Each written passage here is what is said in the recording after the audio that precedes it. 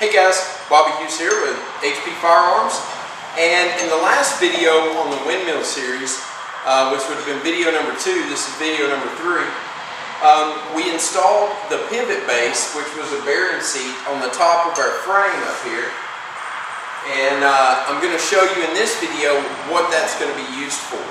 Alright, now my windmill, I've already made note that I'm going to use this windmill to generate 12 volt energy or DC power. Alright, and so with that, I could use this pivot base as a base for the windmill to just change direction in the winds. But in our case, what I want to do is I want to be able to hook a battery up so that we can charge a battery with our windmill. So what I'm going to be doing is I'm going to be using this galvanized pipe. It's a 1/2 inch galvanized pipe. And I'm going to use a steel washer. And I'm going to go right up through this. And then bring our washer down over top. And we're going to weld that washer to the pipe so that that's what the pipe will actually hang on, is that washer. We're going to leave this section of pipe on and let it hang down, and then in the later part we're going to make a battery box to attach on the bottom here, and we'll run our charging cables inside this pipe so that as the windmill spins, the battery that we're charging, the wiring, and everything will spin in unison with it so that it doesn't get tangled up in anything. So let's go ahead and get started, and I'll show you how to weld a washer onto a pipe. Alright guys, so I'm getting ready to weld the pipe, and what I've done is I've made 2 marks on there. One is 1 inch in and the other is 2 inches in.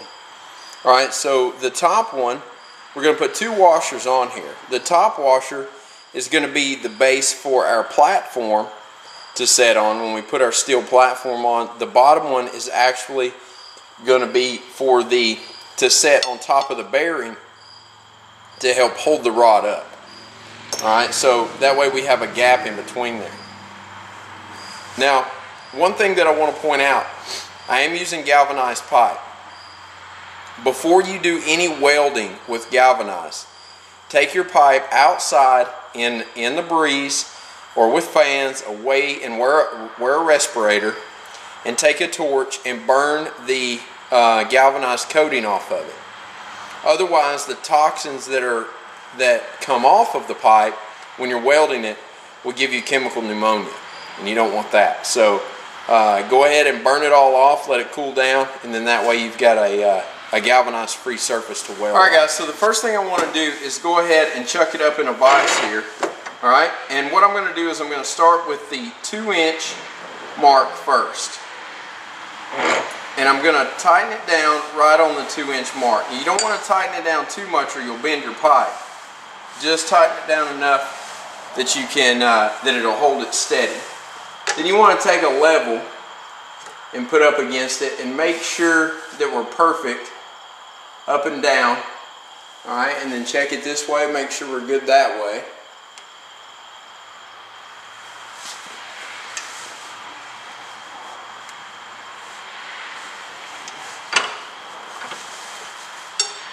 Make sure it's nice and plumb.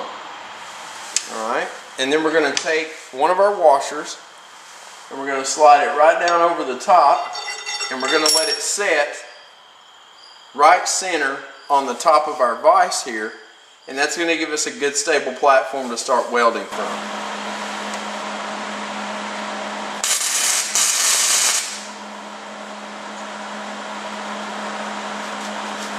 Alright, so once you get it welded, you can go ahead and do your carding, and now that'll be the washer that sets directly on the bearing. So the next one we need to install is the top one. Okay guys, so change of plan a little bit. We're only going to go with 1 washer, alright, and I'll explain why here in a second. And that's kind of the thing that you run into when you don't have plans. You kind of just build it as you go. Originally I thought 1 washer for the base to ride on the bearing, another washer up top, leave a gap in between. But after I test fit the bearing or the washer that rides on the bearing we have plenty of clearance between that and our framework. All right, so the reason for me putting that extra inch was just to give us a little bit more clearance, but we're going to have plenty of clearance. Now, on top of that, my bearing that I got also comes with a little collar.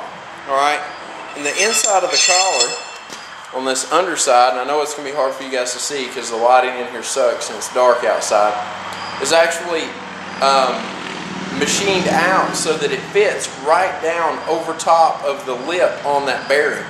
I'm using a 7/8 inch bearing, by the way, too. It's a 7/8 inch bearing and a 1/2 inch piece of galvanized pipe. All right, and I tried to use a 3/4 inch bearing and it just won't work. 7/8 is a little loose, but I think we're going to tighten it up right here and it's going to do all right. Anyway, on this collar that it comes with, it has a set screw. So we're going to go ahead and set that with the set screw and see what it looks like. So I'm just going to install the pipe right down through the top of my bearing. And I'm going to let it slide right down. And I'm going to let that collar lock down over top of that bearing. And now we use our Allen keys to set this.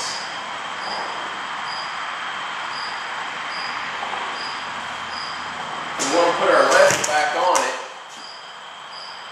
to make sure that when it's hanging level. And that looks pretty good right there.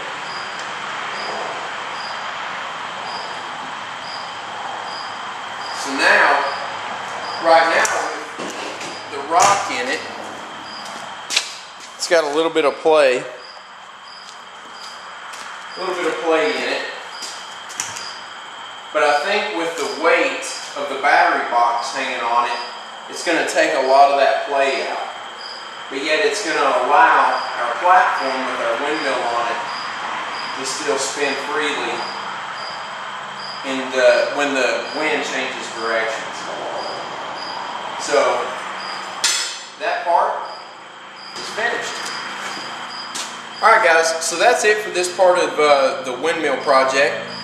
I've got the frame done now, we've got our pivot base done, and our platform pivot bar done. Alright, now from this point, the next step would be to probably build either the battery box or start building the platform for the windmill on top.